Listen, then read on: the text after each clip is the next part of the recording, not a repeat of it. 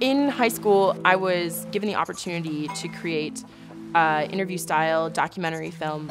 I've really truly only been working on film for a little over 2 years now.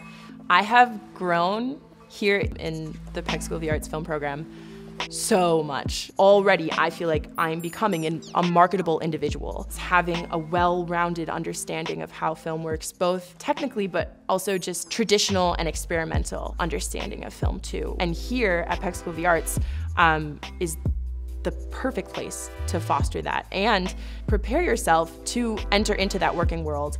The world needs creators, the world needs innovators, and we are the people who have the ability to really do that.